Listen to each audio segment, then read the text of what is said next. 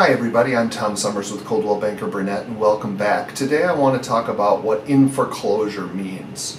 It's a very confusing subject for a lot of different buyers as well as real estate agents because all of these banks have a tendency to use different terms. So let's talk about the basics, especially if you're starting your search on, say, I don't know, a website like Zillow. What Zillow as well as Realty Tracker and many other websites do is they search county records. So the moment that a house falls behind in payments and the bank wants to start foreclosure proceedings on them, it automatically shows up on their website. It doesn't necessarily mean that the house has been foreclosed. It doesn't mean that the house is going to go through foreclosure. All it is saying, look, it looks like it's headed that way. So a lot of people are seeing these homes on these different websites and thinking, well, great, they're for sale, when in reality they're not. So if you're looking at, say, a short sale is a situation where, let's say I have a home and I lose my job or I have a medical issue and I can no longer make my payment, but my home is worth less than what I owe on it right now. I'll go to my bank and I'll say, hey, will you let me sell this home for less than what I owe, which is what creates the short.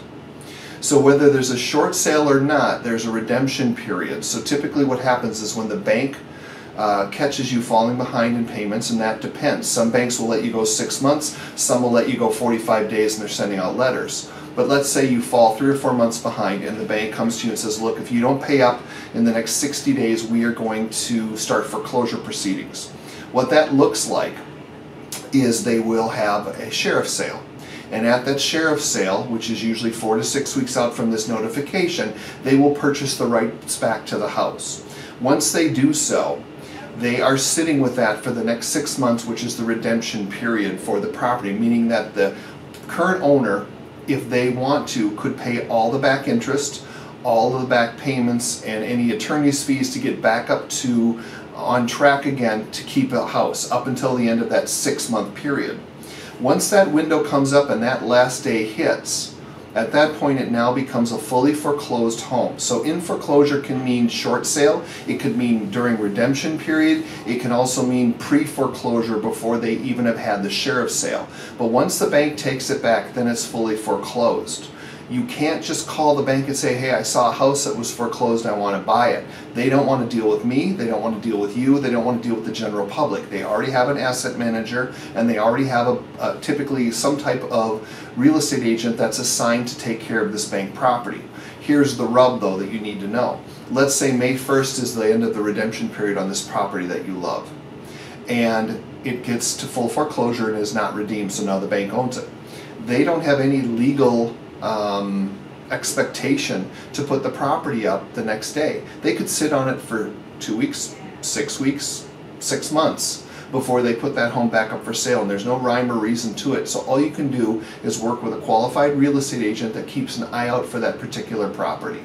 So just to kind of go back again real quick, it's not a fully foreclosed home until the redemption period is up after the sheriff's sale, and now the bank fully owns the home. So anytime you hear short sale, in foreclosure, pre-foreclosure, anything like that, it's not fully foreclosed yet and there is somebody else that actually owns the home. So when you're looking at these different websites and you see in foreclosure, it doesn't necessarily mean that that house is for sale. This is creating a lot of problems for a lot of buyers because it's confusing. Be aware of this, be a smart buyer, help yourself out by getting all this information and learning more about the process. Thanks again for tuning in and have a great day.